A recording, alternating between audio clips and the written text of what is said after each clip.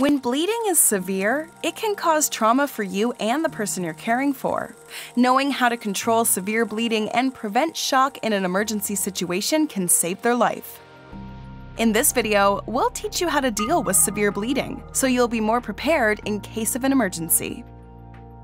If the person you're caring for is bleeding and you can't get it to stop or slow down even if you put pressure on it or blood is spraying or pumping out of the wound, then their bleeding is severe. If you think they're bleeding severely, call 911 immediately. Start by putting on a pair of disposable gloves if you have some available.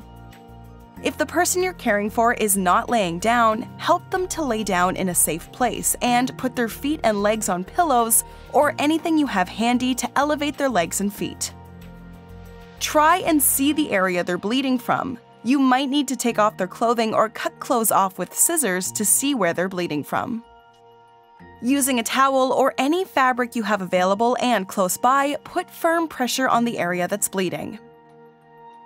If there is an object in the area that's bleeding, do not touch the object. Leave it in place and apply pressure around the object.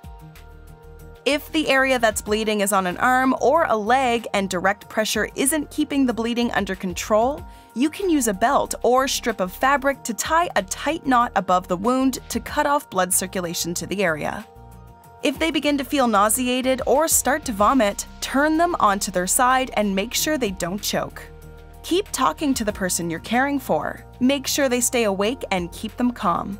Reassure them that help is on the way and cover them with a blanket if they're complaining they're cold. Dealing with this kind of situation as a caregiver is very stressful. Make sure to take some time for yourself after the person you're caring for is safe and well. For more information about the signs of shock, see our care guide. To see more videos supporting caregivers, visit our website.